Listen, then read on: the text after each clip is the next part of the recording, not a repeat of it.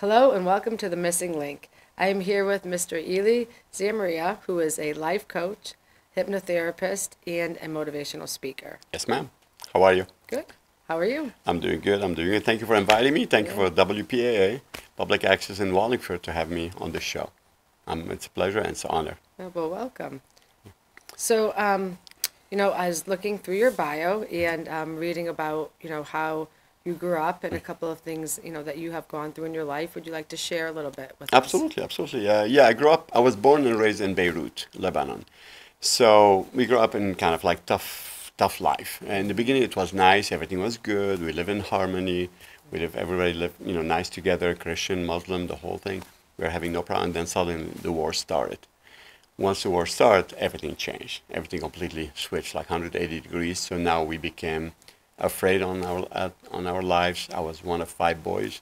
My parents were afraid on us, so we tried to escape that war. We tried to go somewhere else and start a new life because we didn't think the war was going to end, and that's what we did. So we tried to run away, one after the other.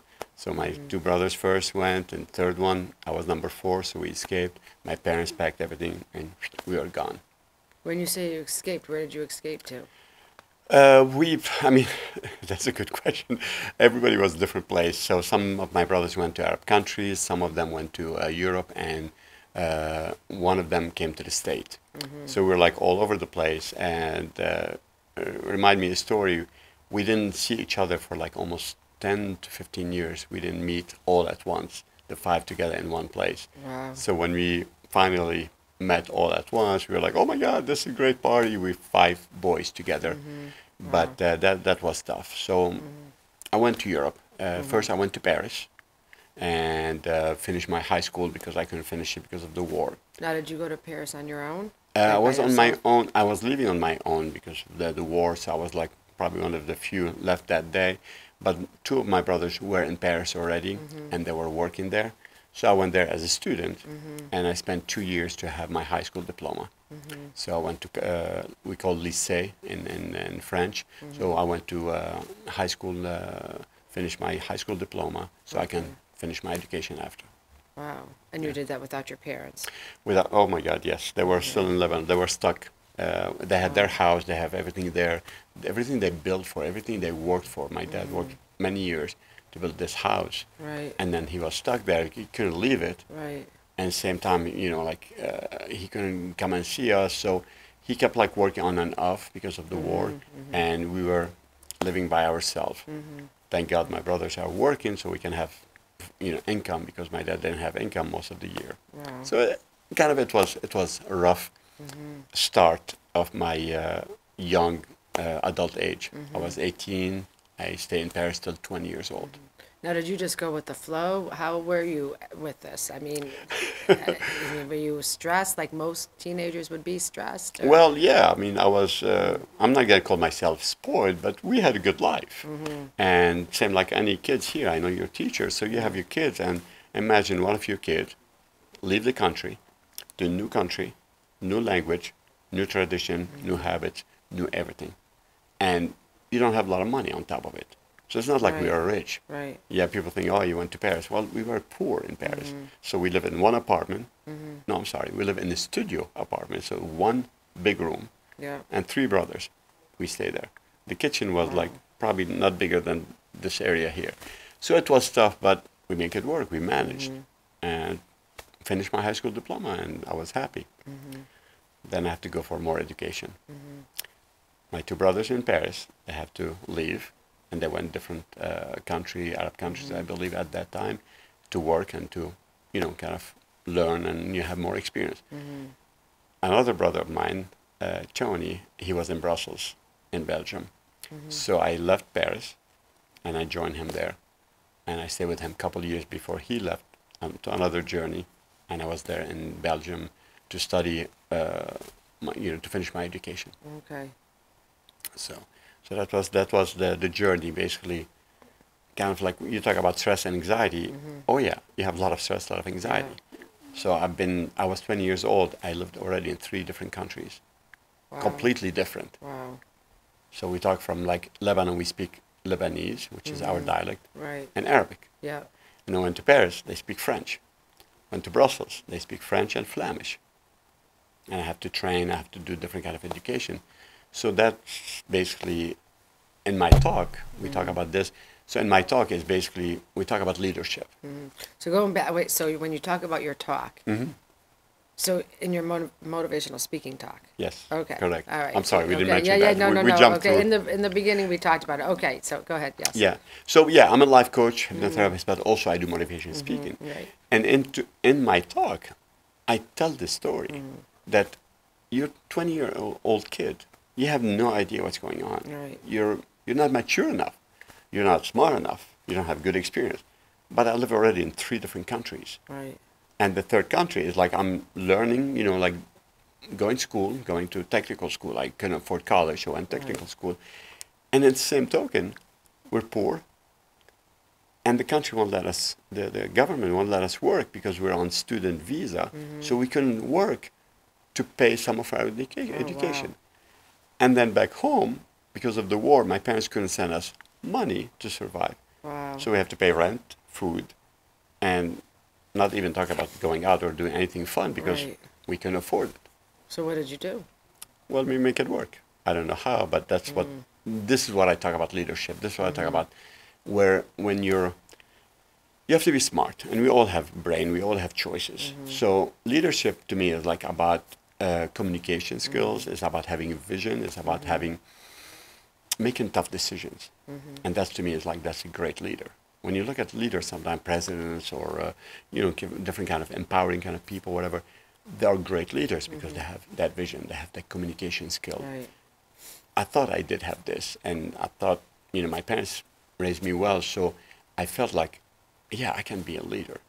But I wasn't leading people. Right. Okay. I was leader for my own life, Okay. which is huge in my book. Right. If you can't take care of yourself, you can't lead yourself, guide yourself into doing great things with your life, how can you lead other people? Right. So I felt like my success come from my inner leadership, if you may call it this way. And that's what I create when I was in Europe. So I learned how to, with nothing, with not even money, how to be happy, how to succeed, how to find fulfillment in life. And that's my story, and that's my success story. Okay. So that's what I want to teach and help people with. Right. So when you say find success, you're talking, can you explain when you... Big house, big car. No, Yeah, I'm just kidding. yeah. No, success starts within. Okay? When you're successful as a person, that's success is all about. You can have a lot of money and be a bad father or husband or a wife or whatever. You're not successful. Right. You can have all the money in the world. You can have the biggest house. But if you're not good, if you don't treat people right, you're not successful. Right. You're another person who's acting like something I'm not going to mention. Right. So success is about inside, how you feel on the inside. Success about what you have in your mind. This is what I talk about. Success is not how much money you have. Right. It's not about the clothes you wear, the shoes, or the car you drive. Right. Right. That's nothing. That's just something that takes you from point A to point B. Right. The home, when you call home, Right. is where you feel comfortable. You can call a house and it's like $2 million, $3 million house. Right. If you don't feel like home, it's not home. Yes. And that's not success. Right. So yeah, when I talk about success, I talk about how you feel. Not only this, how other people feel about you. Right. You can feel great about yourself because you believe you're doing the right thing. Right. But when you hurt people, when you treat people like garbage or not right, people don't respect you. Do you call that success? No matter how much money you have. No. And that's what I talk about. It's not about, and again, it's not about me. Right. But I start with me because I'm my biggest fan. Right. So when I take care of me, I take care of my life, I take care of my mind, my body, the whole thing, I become successful. Right. Okay? That's going to affect my job, my career, my family, my kids, my wife, my friends. Yeah. So that whole thing.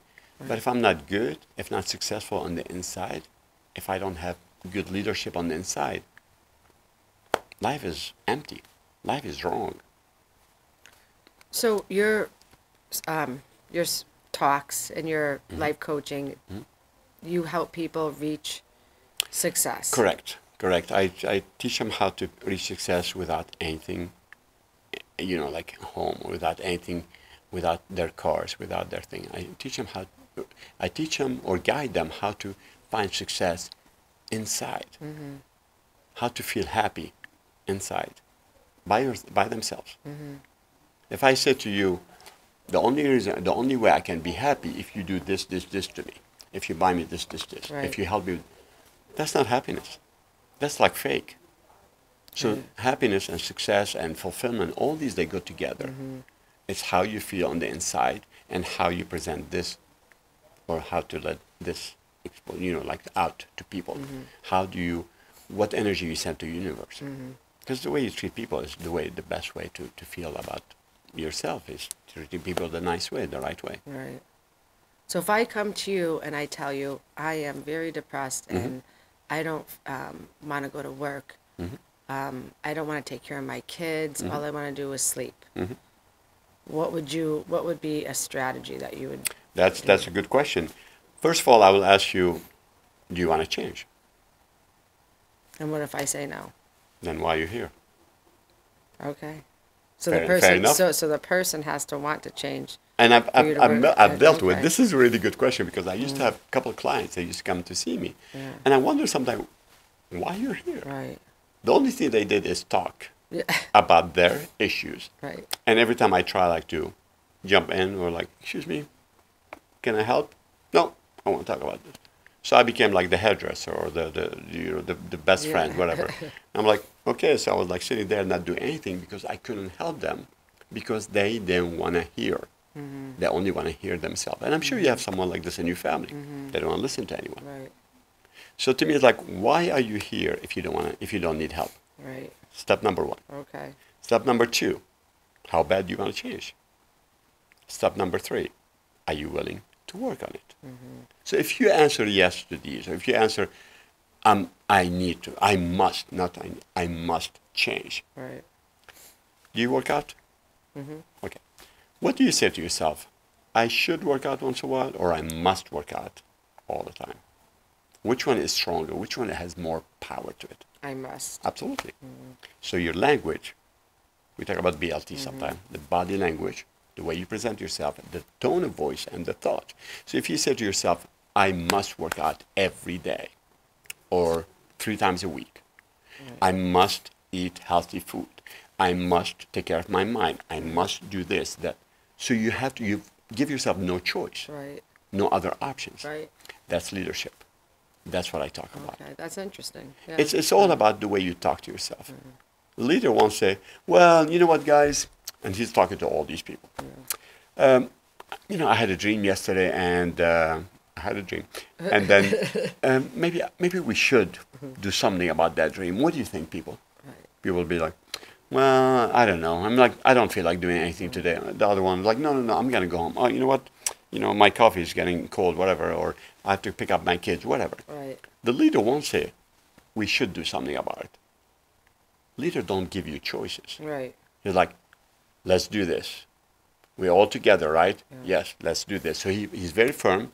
He has a vision, and he tells us what to do, how to do things. Right. What's the difference between a leader talking to his people and you talking to yourself about yourself?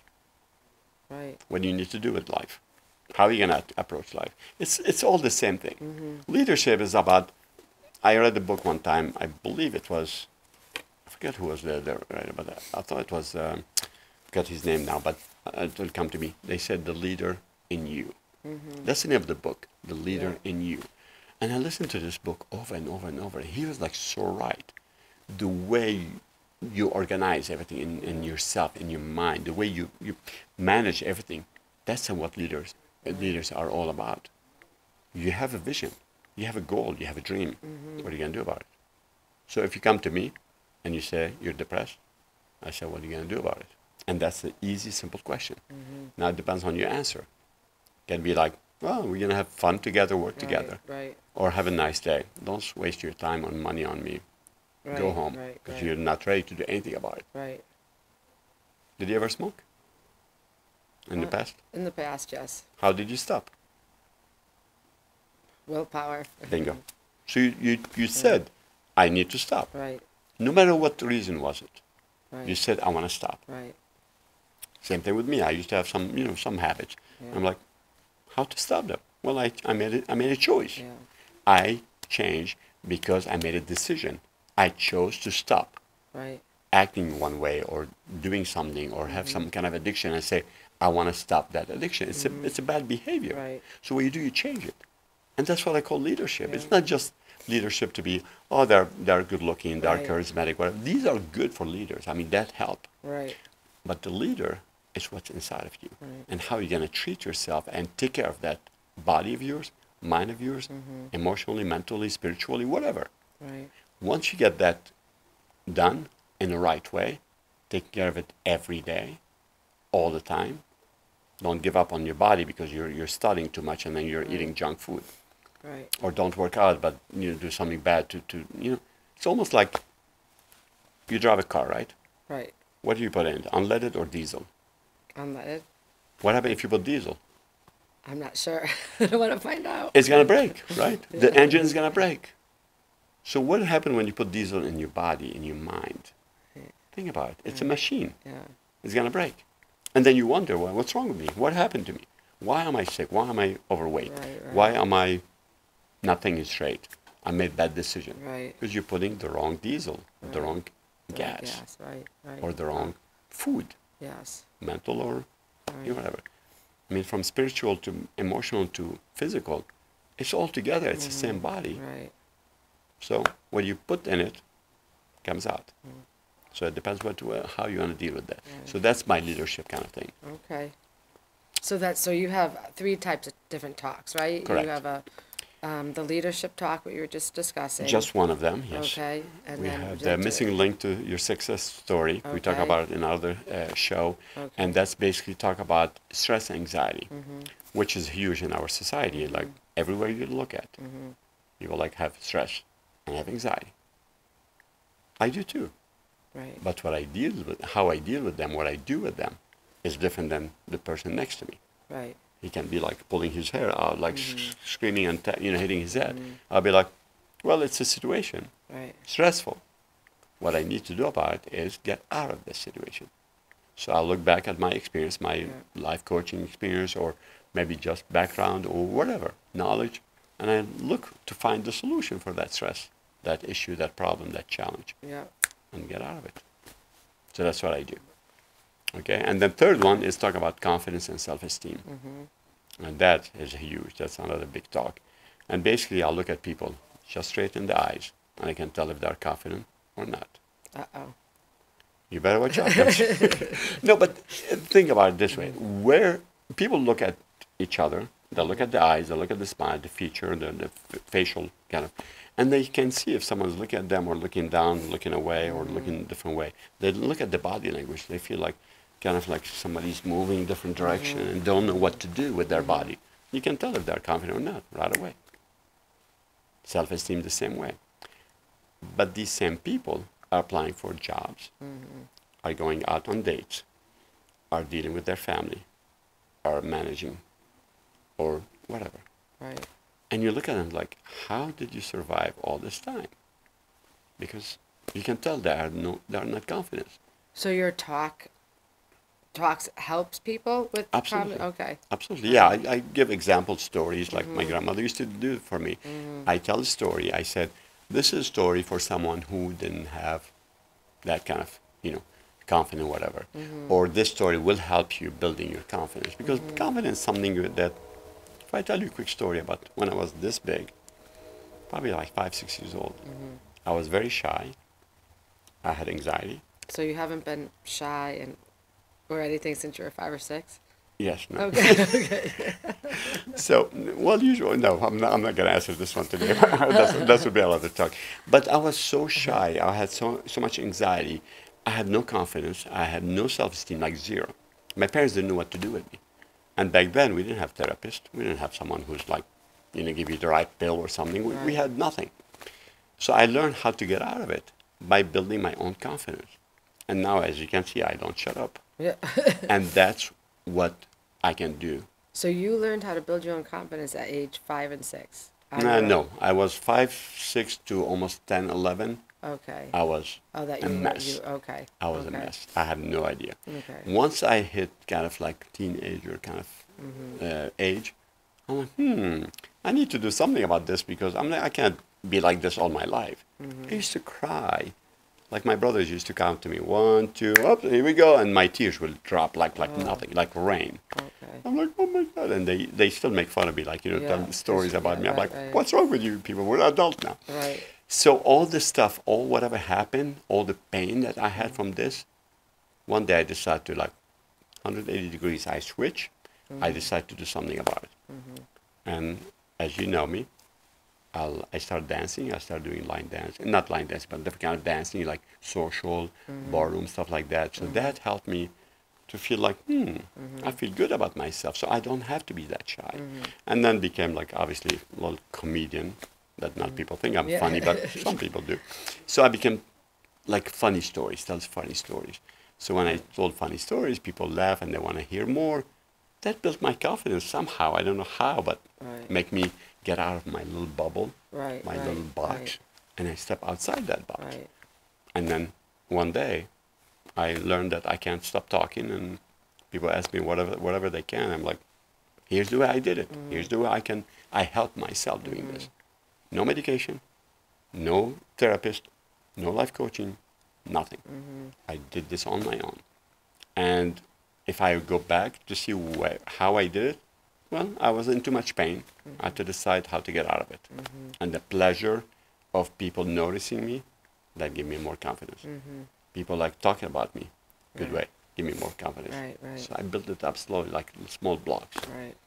And that's what happened. So what kind of background as far as education do you have is with the hypnotherapy and the life coaching? That's good. Good question again. What I did for a while, I was dating someone, and she has these tapes about big motivational kind of speaker, and I'm like, can I listen to these tapes? She's like, sure. But I always have positive kind of attitude to life. I listen to them. I like what I heard, and I'm like, I want to see what his background. And I heard he's like a certified in neuro-linguistic programming, neuro-linguistic program, which is nervous system, linguistics, language, both verbal and non-verbal, programming the way you program yourself, and hypnotherapist. So I'm like, I like that. I like the sound of it. I like what I heard. I like the tapes, the way he talks. So I said, well, I want to try that. So I learned it. I went to school, get certified in this, and became licensed in that. Okay. So that helped me. People say, "Oh, well, help me. You're so positive. You're so, you look at life different. Can you help me with this? I have this issue." So I became a life coach like overnight, and I started helping people. Okay. Then people say, "Why you should do like talk? You should go to school, talk to Right. kids, whatever." So I became public or motivation speaker, and that helped me also. But you know what started all this kind of thing?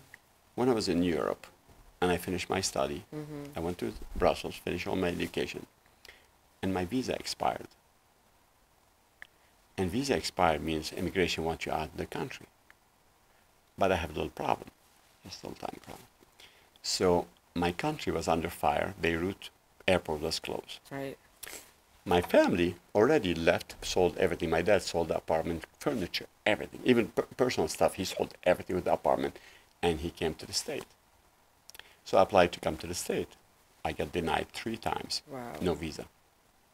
So immigration knocking on my door. My country's under fire. There's no, the plane won't even, land there. And my parents are here, and I can't come here. Now you talk about stress and anxiety. Yeah. You talk about leadership. This is what made me who I am today. I had to deal with this. I was Wow. 25 years old. Wow. And I don't know if you remember that movie with Tom Hanks. They called the name of the movie Terminal. He was stuck in the airport with no visa. Same kind of situation. Yeah. But he was in the terminal. He was in the airport. Right. I was in an apartment with my youngest brother, who we were Right. together for a couple of years. And I was with him. And the police knocked on my door. They wanted me to leave. So I explained, I'm like, I have no place to go. And they look at me like, what do you mean? So I explained my situation. And they look at me in a way where like they felt bad for me. They felt sorry. Like they were like, okay, you know what? Stay as long as you need until you get a visa, and then when you're ready, give us your ID, whatever, and you can leave. They were nice about it because they had no choice. What, they're gonna put me in prison? Right. I didn't do anything wrong. Yeah. So they left me there for like maybe 6 months to 9 months. Finally, my parents, somehow they found this lawyer who helped with immigration papers and gave me a training visa, and I came to the state. Wow. Again, we're talking about leadership. We're talking about confidence. We're talking about all this growing pain, we're gonna call it, helped me to accomplish this. Right, right. And that's what I talk about, basically how you go from this to this. So, and I accomplished a lot by doing this. Yeah. And this is my fourth country, by the way. I live here for my fourth country. Wow. Well, you know, some people, they never left their hometown. Right, right. I live in 4 different countries, Wow. almost 4 different languages. Wow. And I learned to adapt. Now that's to me leadership. Right. So, but So, yeah, I so you have survived a it. lot to offer people, and you have a lot to share. I think I do. I and think I teach. do, and I love telling my story. I love sharing my story. Like I tell my friends, they were like, you know, you should do this for a living." I'm like, well, maybe one day. Right, right. At my age now, I think, you know, why not? Well, you've been doing it all along, and now you're rebranding, Absolutely. right, and trying to get out, and you want to do. You're looking to work To help with, people, whatever. help Yeah. people, businesses, Even schools, high schools, schools, colleges, high schools. and Okay. businesses. Yes. Okay. I love doing that. Okay. Can you tell you know, us how we can reach you? Absolutely, yeah. You can reach me at my phone number. Okay, my cell number. You can reach me personally, text me, whatever the easiest way is. The number is 203-915-6067. That's 203-915-6067. You better write it down. And then the other way is like basically my first and last name.com. That will be my new website coming out soon. Okay. And just because I want to give back to the society, to the community, whatever if somebody want to reach out to me, I give free consultation. I'll talk to them for Right. free for like 10, 15, 20 minutes, whatever they need to. Right. If I have time, of course. If not, they can text me. I'll call them later. But they can call me, and I give them free consultation. If they Okay, need that's help, wonderful. then we can schedule something, a meeting or a session.